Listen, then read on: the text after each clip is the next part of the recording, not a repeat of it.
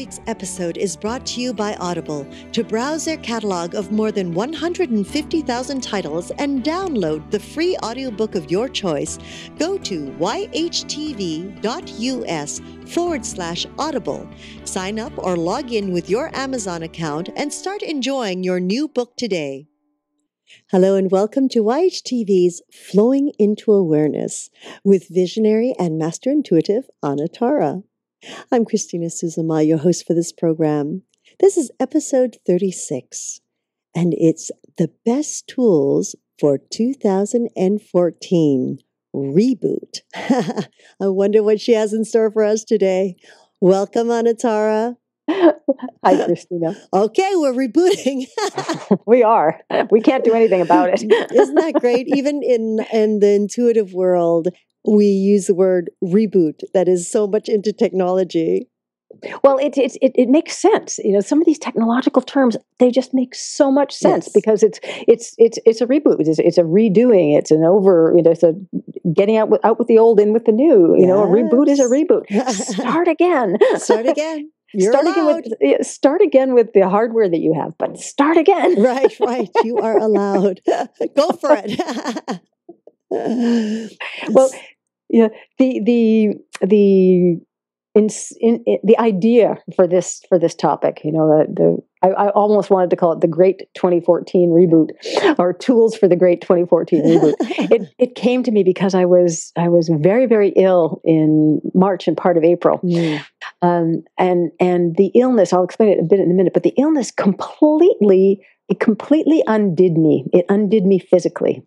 It didn't undo me mentally or emotionally or spiritually, but physically, I was erased. I was completely erased. I had been in Mexico for 4 weeks and swimming and playing and lying in the sun and just enjoying life to the nth degree, being my mermaid self, being very, very strong physically from all the swimming and snorkeling.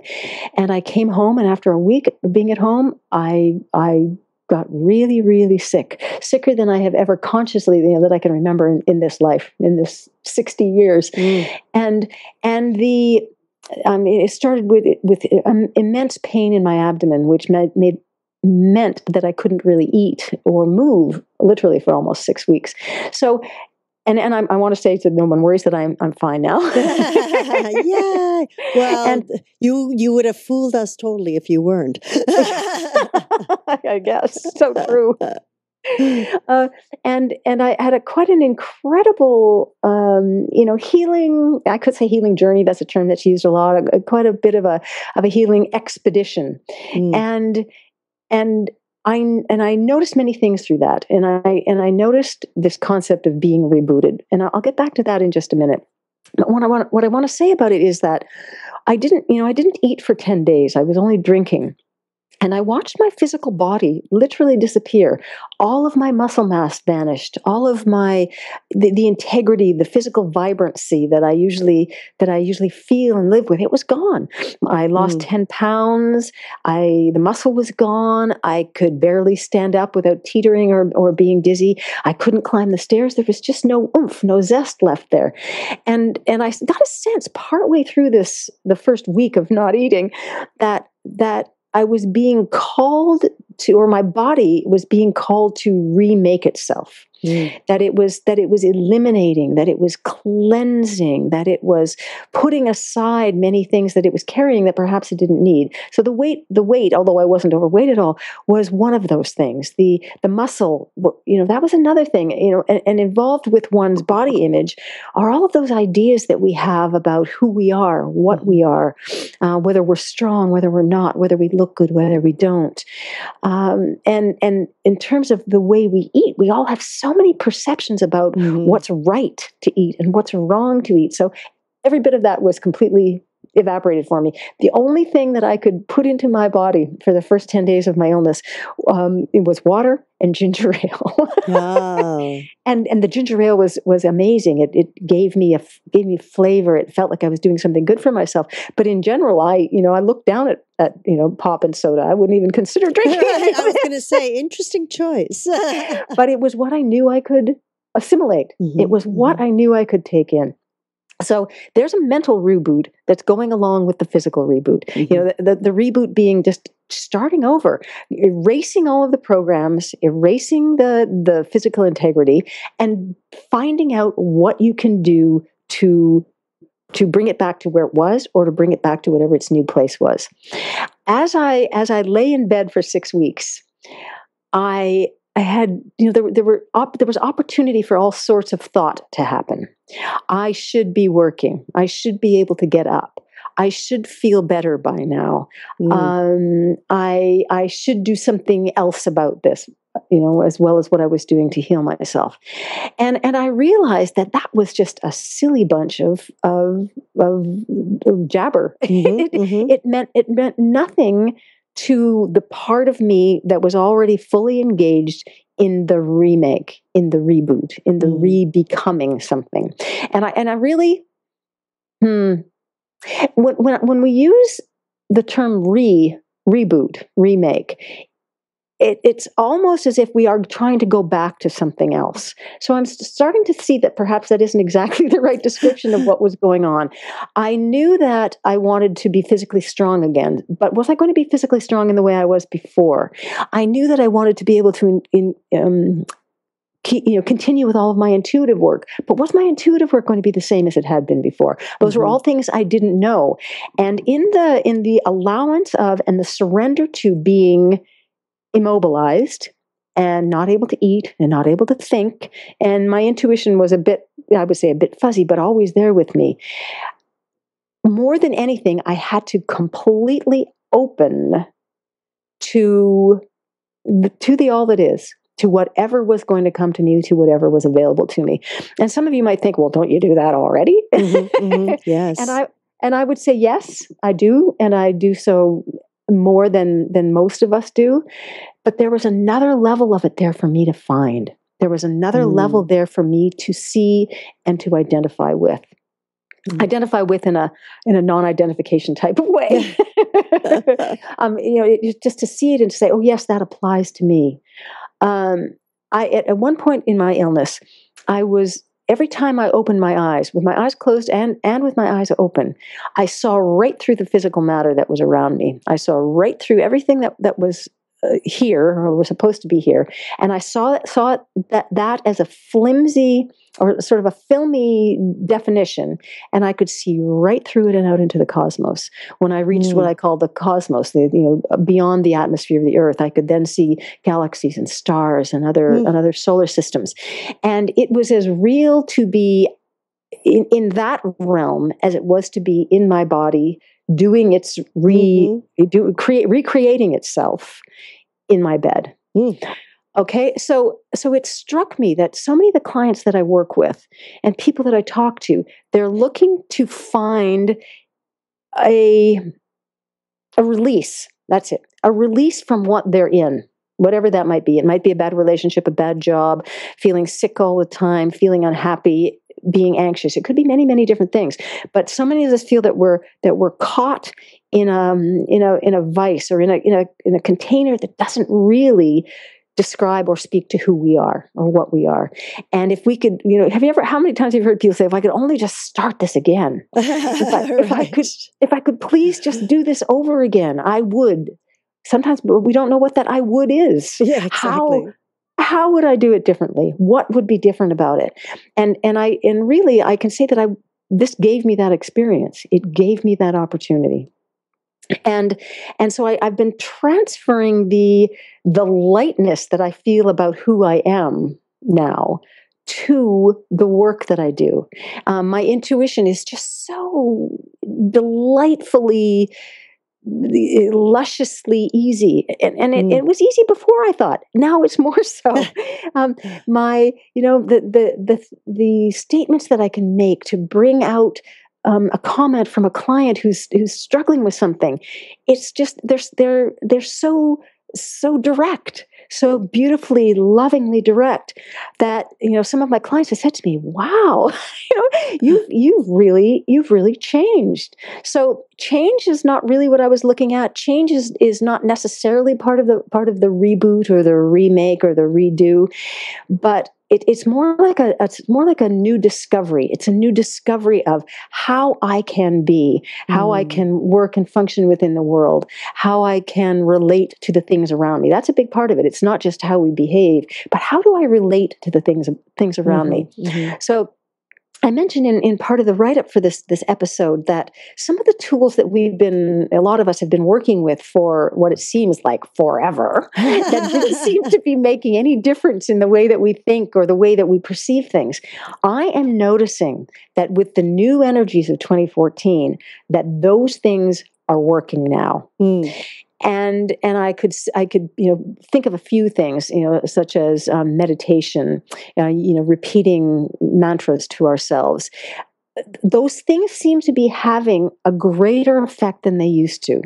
But I believe that the thing that's having the greatest effect, that's making the biggest change of all, is an allowance to sort of shake things off and imagine that we're unplugging from something. We're unplugging from all of the definitions of ourselves. We're unplugging from what's happening around us in the terrors of the world. We're unplugging from having to be anything or do anything.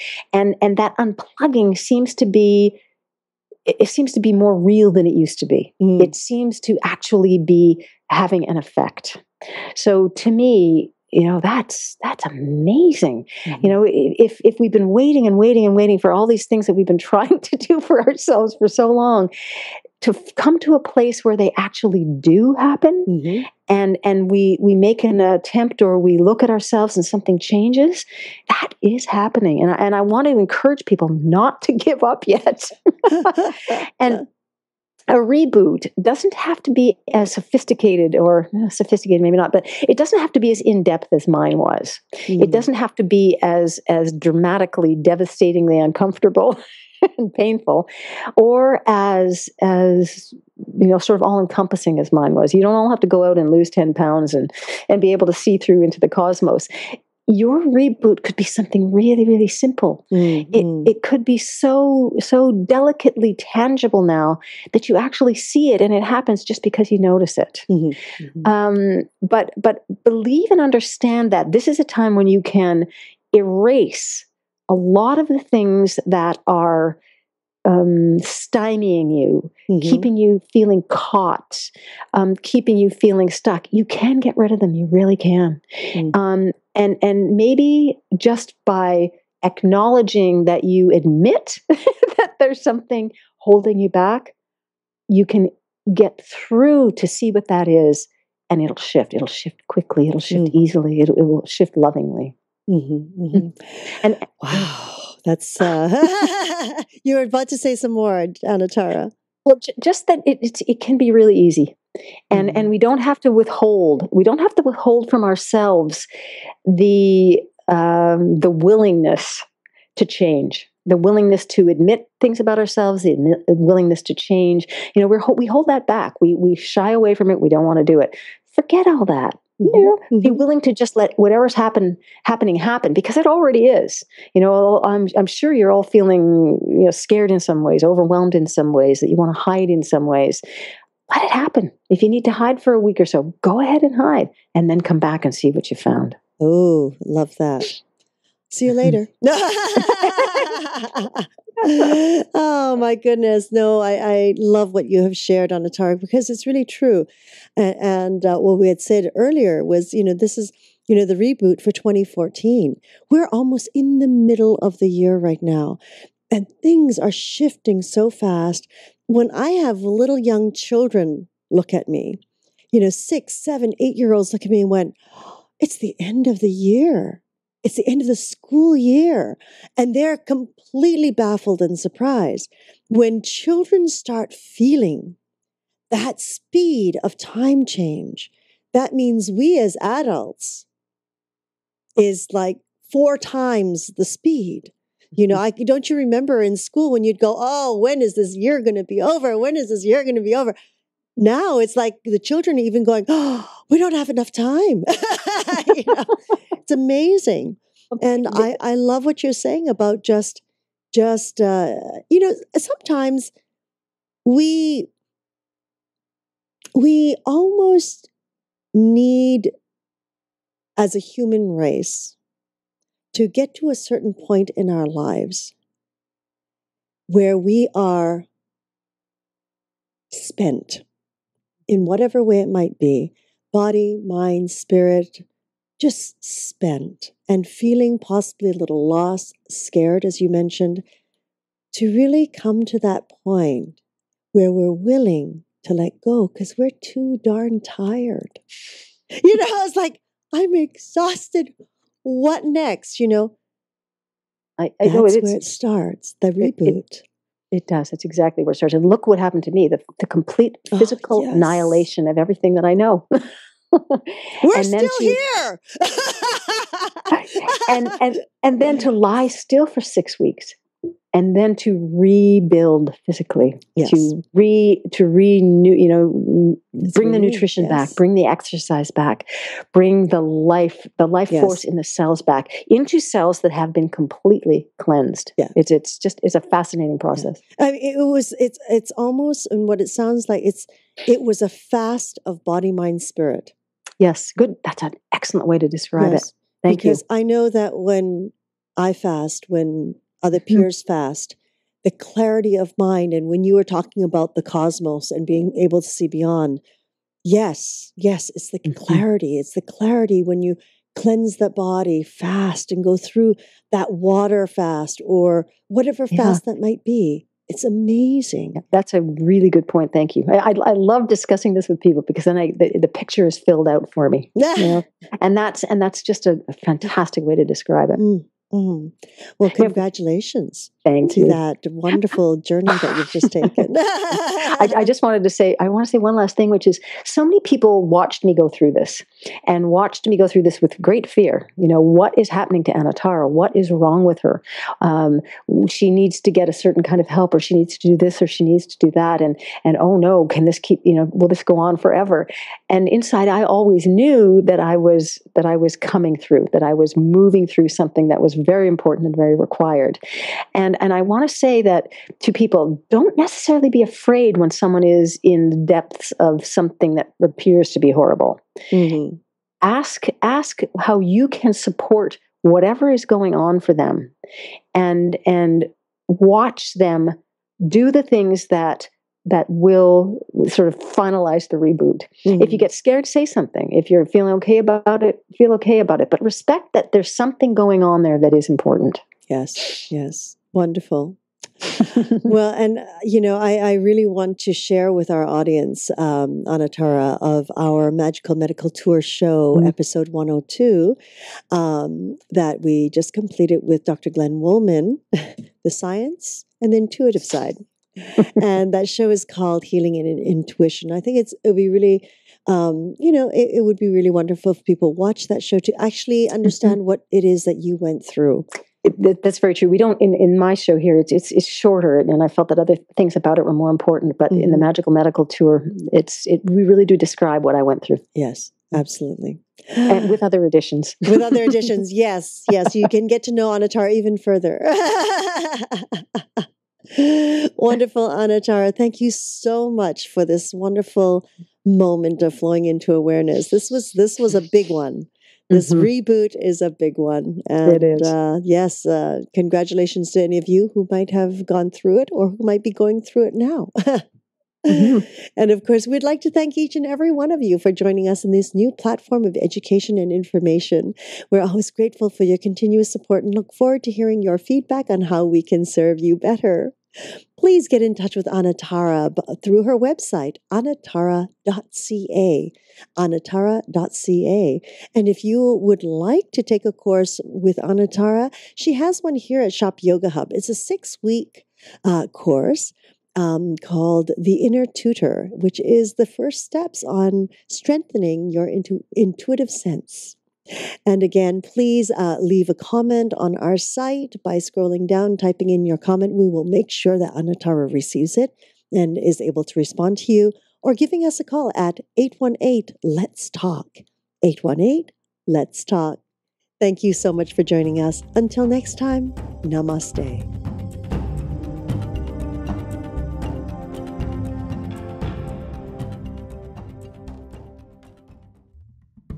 So they're actually two different viruses. They're a little bit similar, but the measles that we're having the outbreak with is it's a rubeola virus.